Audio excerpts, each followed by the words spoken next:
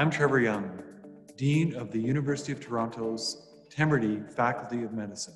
In September, we announced a landmark $250 million gift from James and Louise Temerty and the Temerty Foundation. As the largest philanthropic gift in Canadian history, it still takes my breath away.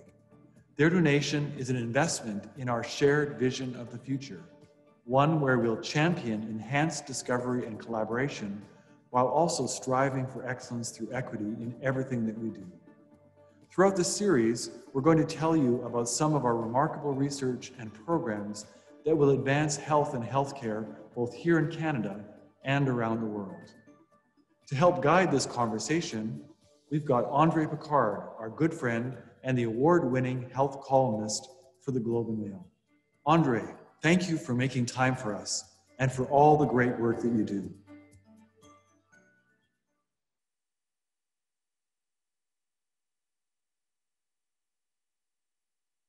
Medicine Talk. Today we have three brilliant scientists from the University of Toronto's Temerty Faculty of Medicine who are serving on the research front lines of Canada's response to SARS-CoV-2 and to COVID-19. First is Professor Scott Gray-Owen from the Department of Molecular Genetics. Give us a wave, Scott. Scott is the director of the university's Containment Level 3 lab, only one of two in Toronto, where researchers are able to safely work with nasty bugs like HIV, tuberculosis, and more recently SARS, of course. Or I should call it SARS coronavirus 2. He's also conducting his own research on the viral infectious cycle and how our immune systems respond during infection, as well as testing the effectiveness of PPE against this nasty virus. Welcome, Scott. Next, I want to welcome Professor Karen Maxwell. Give us a wave, Karen, so we know who you are. There, hi, from the Department of Biochemistry. Karen was part of the team who made the landmark discovery in 2017 of proteins called anti-CRISPRs, and they block bacterial cells' defenses. Today, her lab is developing a rapid saliva test for COVID-19 based on CRISPR-Cas technology. And we all want those rapid tests rapidly. She's also been a founding member of the COVID-19 Resources Canada, which is a hub for sharing knowledge and supporting public health and research labs across Canada. Thanks for joining us today, Karen. And finally, we're delighted to have Professor Samira Mubareka from the Department of Laboratory Medicine and Pathobiology, and also from Sunnybrook Health Sciences Center. Very early on in the pandemic, Samira and her colleagues were among the very first in Canada to isolate the virus. An experience we'll hear a little bit about later today. And not surprisingly, Samira's expertise in virology has been in high demand in recent months, and she's been serving on the Chief Science Advisor of Canada's COVID-19 expert panel with several other provincial and on several other provincial and national advisory panels. So welcome to you also, Samira. So we have a lot of questions. We have a lot of people who've tuned in today, and many of them have sent questions in advance. But I want to start with some really basic stuff, bringing us back. And Samira, I thought I'd start with you. You're the virologist. You know this bug well. I want to get a sense of when did you know that SARS-CoV-2 was going to be a big deal? I think it really started at the end of December when we first heard about this outbreak. It was a small number of patients in China that had severe acute respiratory syndrome of unknown etiology. And ever since the first SARS coronavirus in the early 2000s, people have really been doing a lot of intensive surveillance for that kind of syndrome. You know that when you start to see an uptick in an otherwise unexplained severe clinical syndrome like that, that there is potential that there's something new behind it. I have to say that the Chinese officials and public health agencies were incredibly forthcoming in terms of, first of all, identifying the organism and then openly sharing all the data. So within a couple of weeks, really, maybe even less, we had whole genome sequences on this otherwise undescribed virus, albeit it does resemble SARS coronavirus 1. Now, whether or not that may lead to a pandemic at that time, end of December, early January, was obviously very much in the air. We had no sense whether this was the tip of the iceberg and whether there was more widespread population spread or infection. That was what we would call subclinical. And indeed, that was the case, we found out later. But at that time, we really weren't sure. But I think very quickly over the course of January, it became apparent that this was a monumental event. Yeah, but there's a lot of these new things come up all the time. Why does one become a pandemic and all the others just kind of go away? So there are 3 conditions that have to be met for something to become a pandemic. Number 1, it has to cause disease. That's somewhat self-evident. This one clearly does.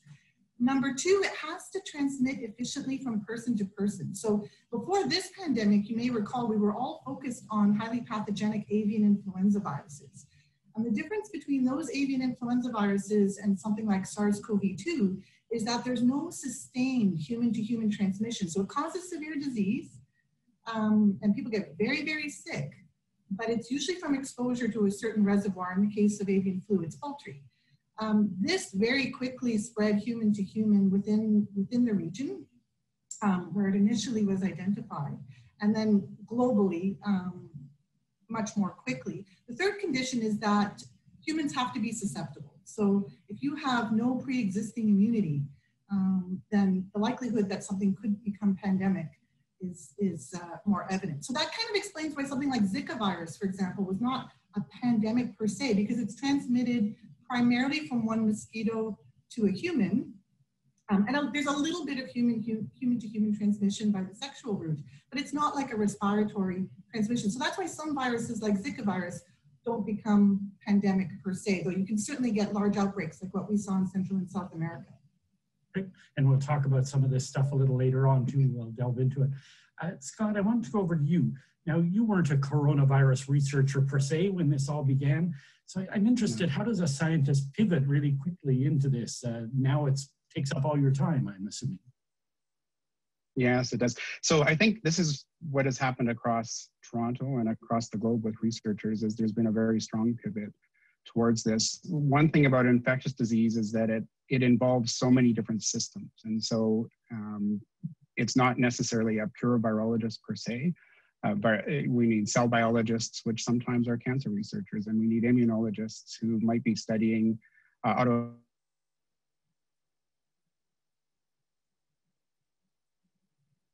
I think Scott's a little bit, but give him a second to catch his breath. Am I back now? Yeah, Scott, you were freezing up on us a bit there for a second. Am I back now? Yes. Okay. Yeah, and so from my own personal experience, my group is interested in bacteria and viruses that interact with the host, and on a molecular level and an immuno.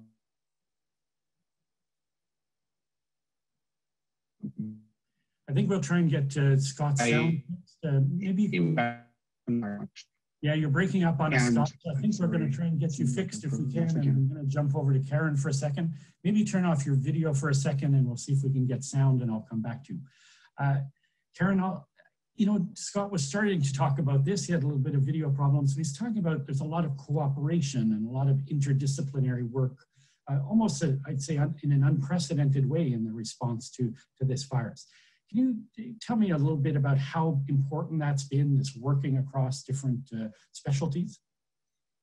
Yeah, I think it's been critical in trying to really quickly come up with solutions to both for testing and as well as the sort of epidemiological studies that are looking at how this virus is transmitted and how we can treat the virus. And certainly, as Scott said, at the University of Toronto, groups very quickly got together, and people from engineering and public health and the basic sciences have really all been working together in an unprecedented way, bringing different areas of expertise together in order to answer some of the big questions, develop new treatments, and again, particularly I think in diagnostics, there's really been a bringing together of clinicians and engineers and basic biologists. I sense a lot of people have put their egos aside for this one. Am I wrong in thinking that? No, I think that's right. And certainly very early on in the pandemic, I think part of the reason for it is we all felt so helpless. The university was shut down. We were all sitting at home. We're trained scientists. We're analytical. We know that we have skills that can be applied to this situation and that could help. And you know, U of T organized early on, we had meetings twice a day from faculty across all of many different areas of research. And we were meeting at 8 a.m. and 5 p.m. discussing what can we do? What can every one of us contribute in order to try and beat this pandemic? Wow, and I know these conversations were going on around the world. Now we're going to hope we get Scott back. We're trying to work on him, getting him live again. But I'll jump into, oh, Scott, you're back again. If you unmute, we'll see if we can hear you. I was asking you earlier about how you pivoted to this new coronavirus, and maybe I should ask you how we are all adapting to life on Zoom too, but save that for another day. So tell us a bit about how you got into this new field for you. Yeah, sorry about the yeah, and so I've been director of the CL3, the Containment Level 3 lab, which is where high-risk pathogens have to be studied. This is a building within the building that keeps security for the pathogen and safety for the investigators who are using it. And I've directed this lab for about 12 years now. And so this has meant being involved with a wide variety of pathogens, bacteria such as that cause.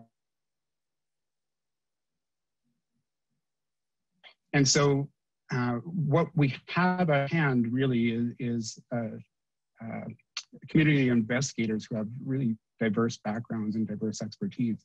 And so I've kind of had the great opportunity to be at the core of this and help bring people together so that they can be involved and contribute to the response to this pandemic. Great, and that comes to what Karen was talking about the cooperation. So I want to, we got a lot of questions. I mentioned before, we got a lot of questions in advance, and a lot of them are about vaccines. So maybe I'll go right to you, Samira, the virologist. People want to know, how important is this news we're hearing from Pfizer and Moderna? Is this the end, or how excited should we be, or how cautious should we be about this news? You know, I would view it as hopefully the beginning of the end. I try to be optimistic about these things. I don't think I need to repeat how unprecedented this is. Having said that, we do have experience with a very wide range of vaccines, particularly against viral pathogens. Having said that, we don't have experience with coronavirus vaccines in humans. So that, in that regard, it will be a first. And what we don't know is, where will it fall on the spectrum? Is it going to be more like influenza, where there are annual vaccination that's required? We don't think it'll, if that's the case, we don't think it'll be for the same reason, because the virus does not seem to be drifting as much as something like influenza would drift. Or is it going to be more like measles, where you get a vaccine in childhood, or let's say a series of vaccines in childhood, and you're generally set for life? That is the question. But I have to say, these are phase 3 trials. It's as promising as it gets for this stage of research. So I prefer to keep my glass half full. And there's a long road. There's a long road with respect to biomanufacturing and distribution and a number of things, but we're on the road. At least we can say that much. Oh, a couple of key things. We don't know how long the immunity will last, and we don't know either if it'll prevent people from transmitting, right? We know it'll prevent you from being infected, but we don't know that other part of the puzzle. That's correct. So we don't know if the immunity is sterilizing. So if you would stop shedding, or does it reduce shedding? So is there any chance that it will still transmit? And how much disease does it prevent? So, we have other vaccines that don't prevent infection, but they prevent hospitalization and death. So they really are impactful in that regard. Though someone might still get a milder form of disease. We're not even entirely sure how long immunity lasts with natural infection, because we're maybe 11 months into it. We're starting to see some reports of reinfection. So we're keeping a very close eye. It's very important to follow what we call early cohorts. So people who were infected back in February and March, to see whether or not they develop secondary infection, or whether they have, memory B cells or more long-lasting immunity. That'll be very helpful. And Karen, these are messenger RNA vaccines. I don't know if you can help us Can you help us understand that technology? We hear it's new, but it sounds very fancy. Can you help explain it simply to us lay people? Yeah, so with this type of vaccine, again, it is new. This would be the first one that's licensed for use in people. So it's similar to other vaccines. They inject the RNA into the muscle cell, and that your cells take it up and they produce the proteins. And so what it's doing is it's causing your body to make copies of what is normally present on the outer surface of the virus, the SARS-CoV-2 virus. And, you know, while those are the mRNA vaccines are the ones that are farthest along, there are other vaccines in development that are more similar to our traditional vaccines, attenuated viruses or antigens presented from those viruses. But vaccines sort of trick the immune system into thinking there's an infection, so they act, right? And this is just another method of doing that, is that right? Yes, it's just another method of doing it. So it's a way that we can present the body with a part of the virus particle that it would normally see, and that triggers the immune system to start mounting an immune response against it. And so then when if you become infected and your body actually sees the real virus, that it can recognize that and very quickly start to mount immunity and shut down the infection rapidly. And Scott, we want to welcome you back. In your lab, you have these ultra cold freezers, and we keep hearing these Pfizer vaccine has to be kept at minus 74 degrees. So a couple of questions. People are wondering, why does it have to be so cold? And two, is somebody going to steal your fridges?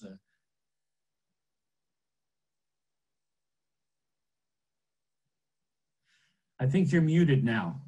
We're having challenges with sound and vision.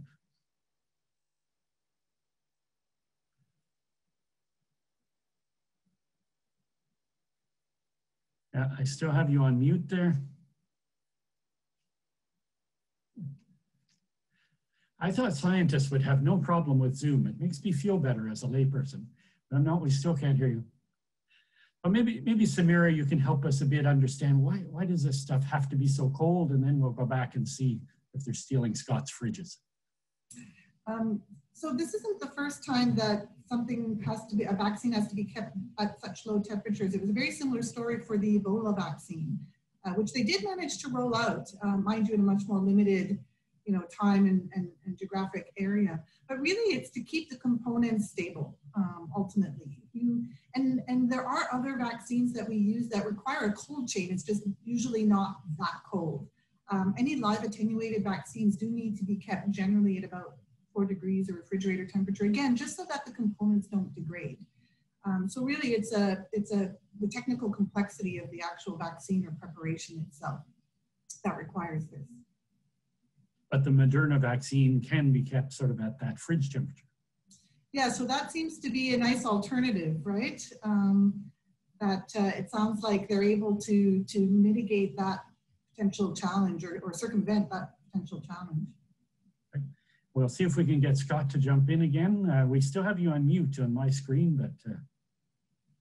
How's that? Much better. Okay, they got me off and back on, so I apologize. I think someone's toying with me here. Yeah, so I was wondering, you have this special lab, you have these fridges.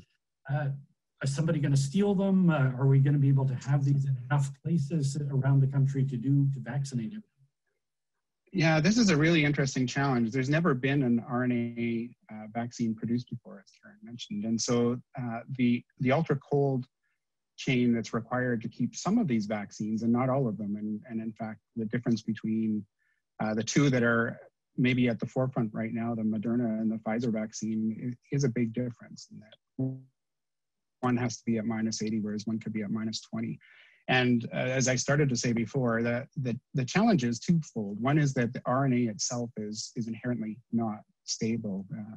Our cells degrade it very quickly. Enzymes in the environment degrade it very quickly.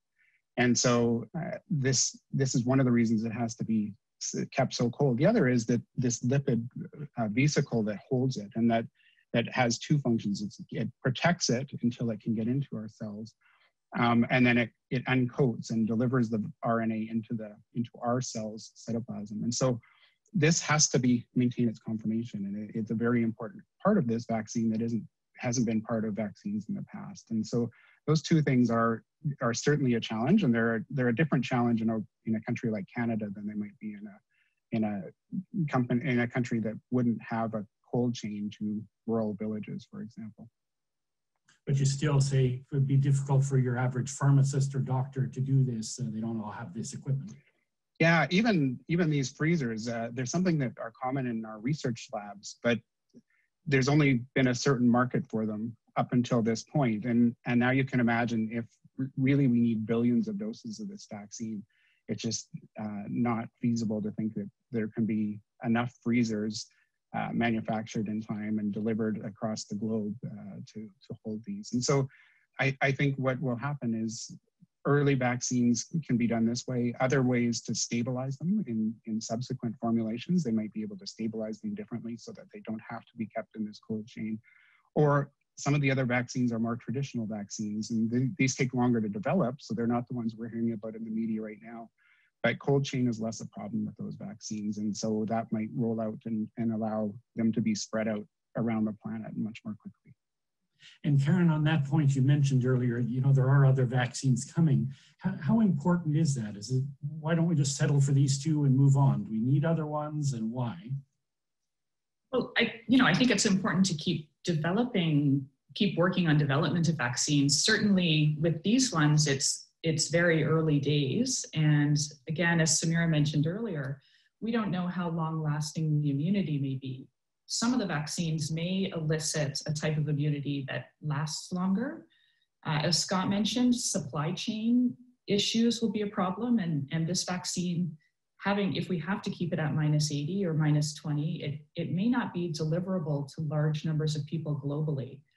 And so I think coming up with these additional vaccines that may stimulate the immune system in a different way, that may provide better, longer lasting immunity, could be an important feature of some of these other vaccines. Now, I've seen in the media reports that these vaccines, these early ones, they're expensive. They need 2 shots. Do you think we'll get sort of what we really need, a cheap 1-shot vaccine that works? Is that doable? I think anything's potentially doable. As Samira mentioned again earlier, we've never had a coronavirus vaccine before that has worked, and so I think at this point it's sort of hard to predict. But a lot of people are working really hard. We have incredibly brilliant people working on this problem. So I feel confident that there will be something at some point. Now, Samira, we also have a bunch of questions. People are talking about, they're confused about, is this coronavirus, is it airborne, is it aerosol, is it both? People are kind of confused about how it spreads in the air. Can you help us understand that aspect? And I think I made her disappear with that question. She didn't like it. I don't know if it's Scott or how are you on airborne stuff? I know that's not your specialty, but I'll put you on the spot. Yeah, this is Samira's specialty for sure. Yeah. She's one of the world leaders in this regard. I think what's important is practically speaking and thinking about the definition of airborne and aerosolization. I think practically speaking, it really depends on where it's going to deliver, how it's going to transmit, and where it will deliver it into our lungs. And so there's really fundamental questions that we don't know yet, as to the point of why do people respond differently once they're infected. Some people have a devastating disease and other people have a milder infection. And so practically speaking, I think we can only do so much in a short period of time. Our buildings weren't built to contain air in individual compartments, right? Individual rooms or apartments next to each other or others. The masking is clearly helping, both from exhaling and inhaling. They don't protect us completely, and how much the large or smaller particles are delivered into the top part of our lung or the lower part of our lung might have a really direct effects on what type of disease or how severe the disease happens from that. And so I think there's in some respects an academic discussion about this, and I think it's an incredibly important point, but practically speaking, for us to contain the spread in a very short period of time, this has come upon us very, very quickly, where we cannot repackage, build, or rework buildings, HVAC systems and buildings and things like that. I think it's understanding what the transmission is and how the delivery of these, whatever, the smaller or larger particles into our lung is the important part.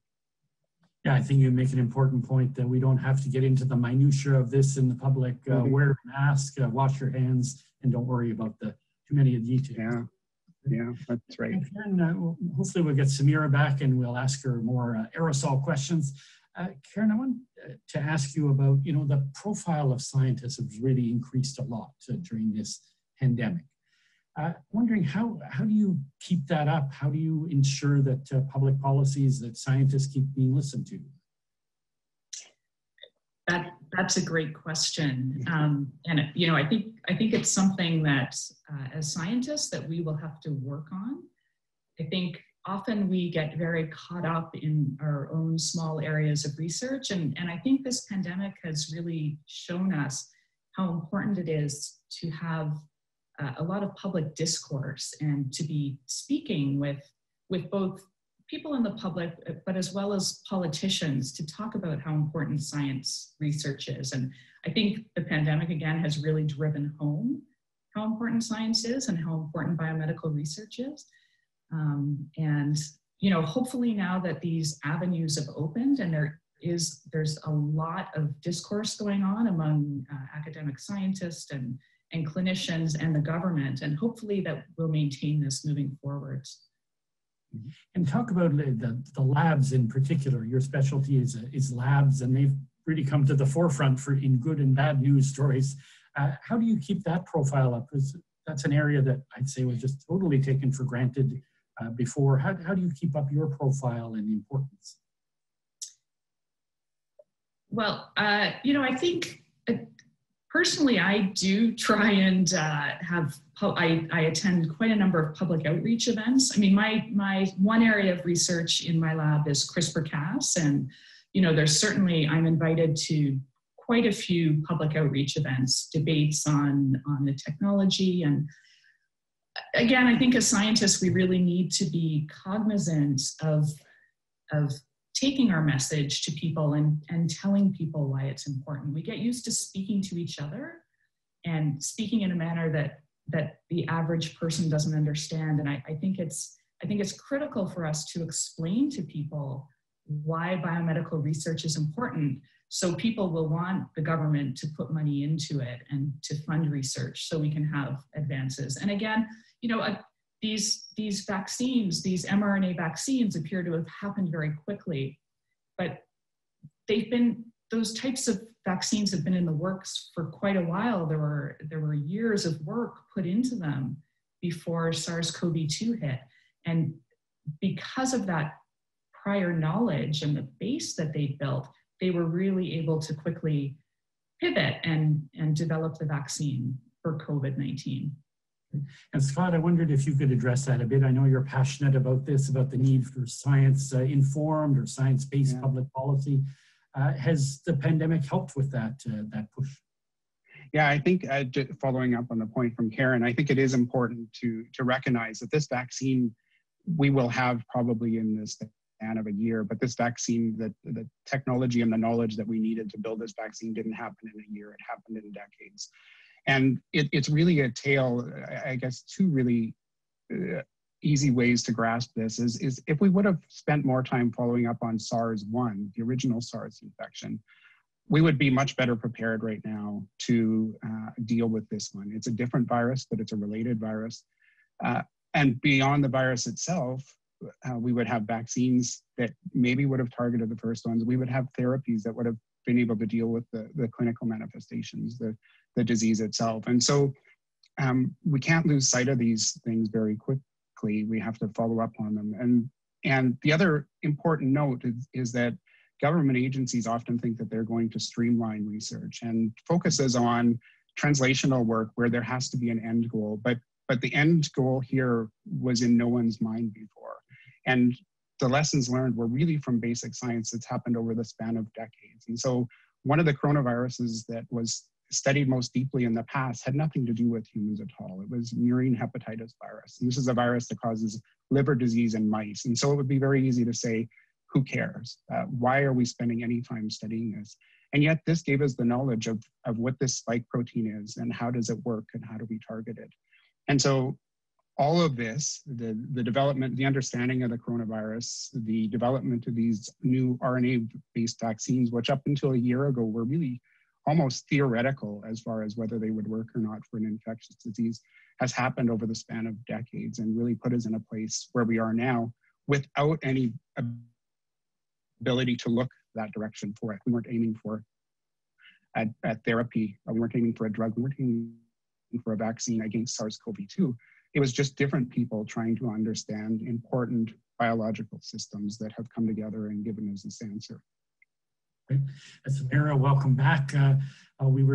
Scott filled in and answered, I think, the aerosol question earlier. So I want to bring you on this discussion about, we're talking about, you know, the profile of scientists has gone up tremendously. How can we continue the influence public policy so it's science-informed and evidence-based? How do we keep up that momentum? The momentum is essential. You know, infectious diseases research in general has always been, generally speaking, feast or famine. So there are, you know, catalyst funds that appear if there's a pandemic or an emerging virus, or, you know, a little bit too late into the game, we realize the importance of antimicrobial resistance, for example. So these are all things that now, you know, Lyme disease, things that are topical that now are being funded. But we're really lacking in a strong foundational sort of program development type of funding that's been there for, I think, other diseases that are a little bit more long-term or chronic, or just that are higher on people's priority lists. And, you know, we tend to get bumped up during events like these and then sort of forgotten in between. I have to say, though, I feel that policymakers right now are more receptive than they've ever been. I just hope we still continue to be very reactive with how we pursue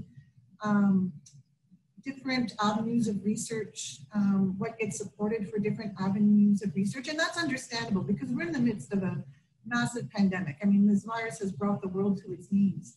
But at this stage, I don't think it's clear to me in 2 years or 5 years where we'll be from a foundational perspective. So I'm talking about foundational knowledge, like Scott spoke about, basic science.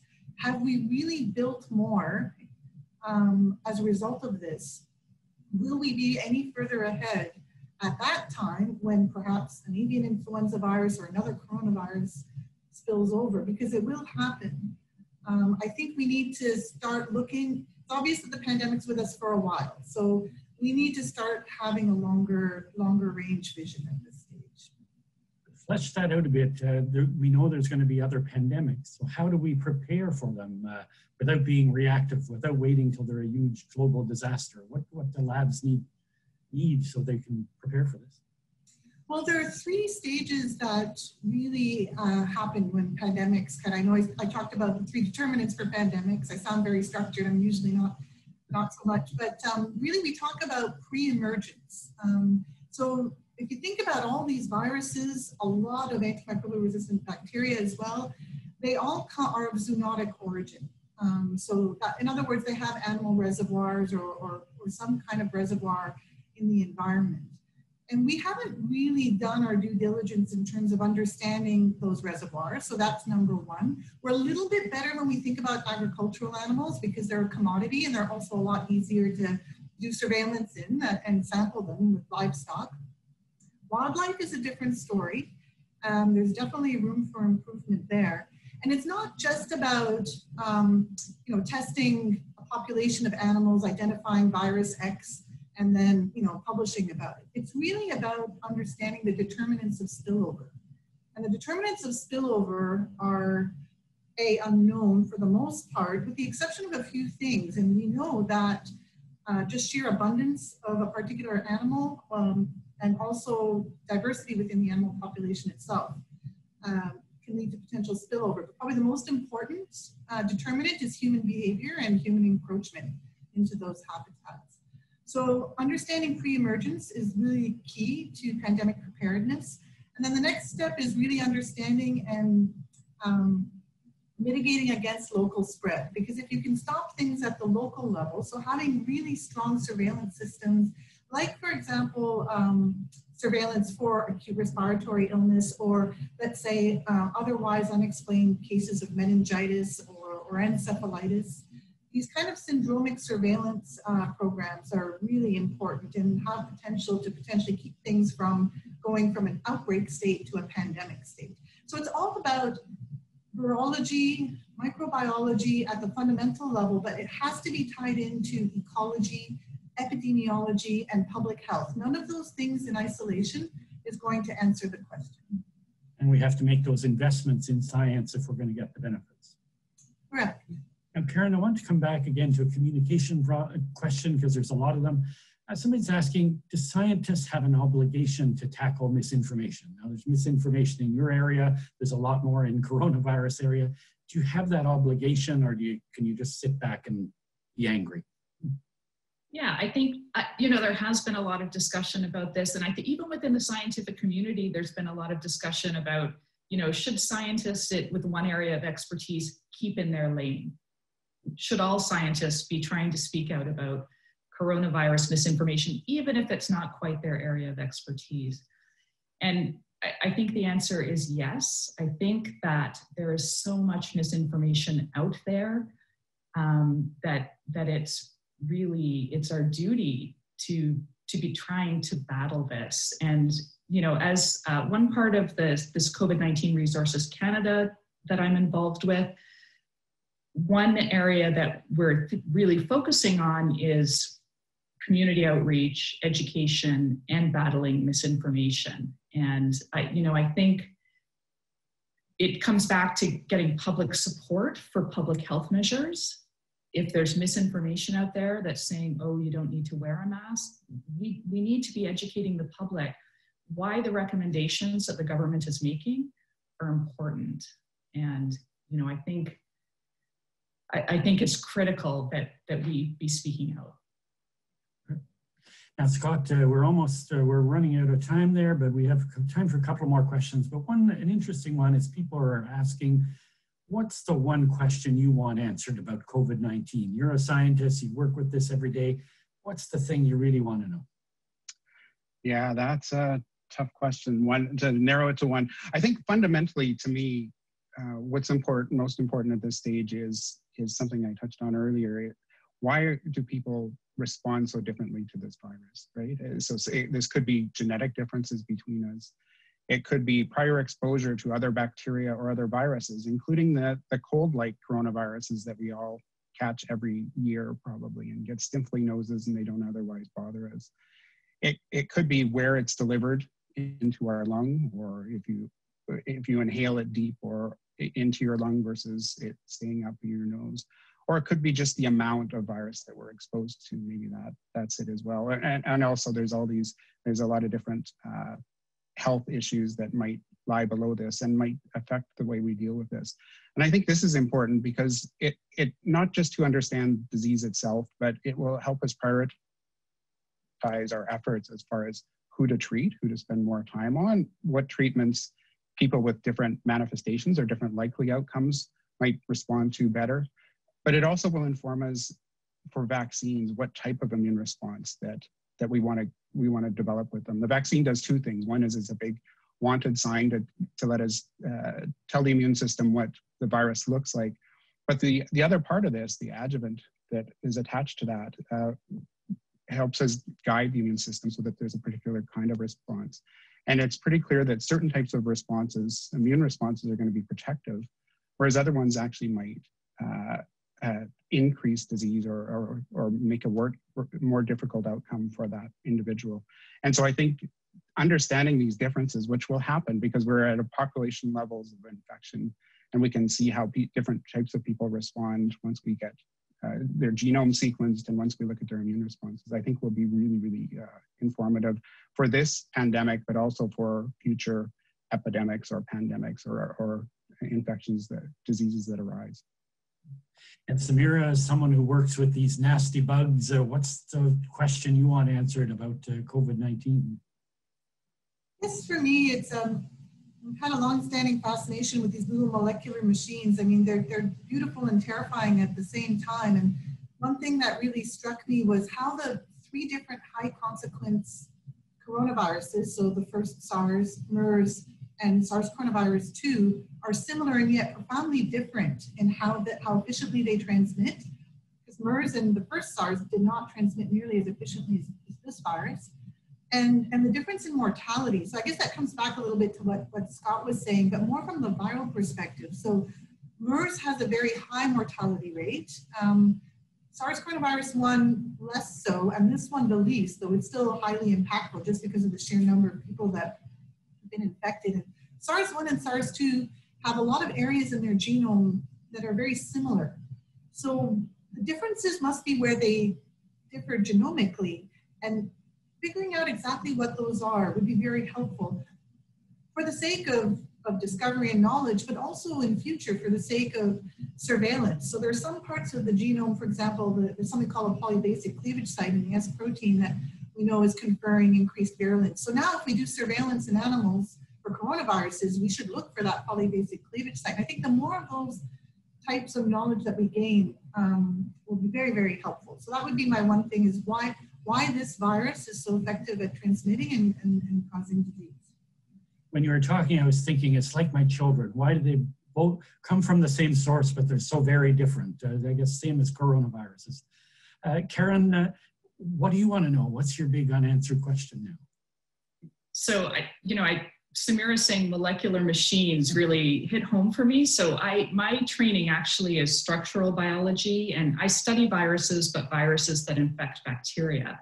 And I'm really interested in how those viruses assemble and how they hijack the host cell to take over the host cell. And so really the questions that I really want answered are sort of the more fundamental questions about how does the virus take over the cell, and how does it reproduce copies of itself? And with a couple of minutes left, I always like to end panels on a hopeful note.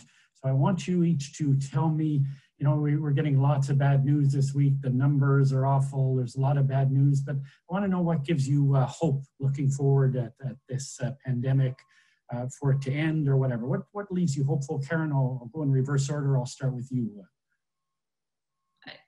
I would say there are a couple of things that make me feel hopeful, and they're related to the pandemic. I would say the way in Canada, certainly the way people have pulled together and how everybody's obeying the rules. And I think we're seeing and helping each other. I think we're seeing the best in humanity come out. And I would say, again, from a scientific point of view, how scientists have all pulled together and how everyone is cooperating to try and overcome this. And you guys are a great shining example of that at U of T, so that's great. Scott, what gives you hope going forward? Yeah, I guess the thing that gives me hope, the new vaccine data, the clinical trials are very reassuring. I think when this first came down as that this might spread around the world, I think on a textbook level, on a fundamental understanding built on the work that was done with MERS previously and done with this murine hepatitis virus and others, we expected that the spike was going to be something that we needed to target. And in this respect, we're quite fortunate that this pandemic is a coronavirus. It's funny to say, but we understand this class of viruses and what a vaccine should look like. And we're fortunate now, it's very reassuring that the vaccines based on this knowledge look like they're going to be successful, at least helping us control the effect.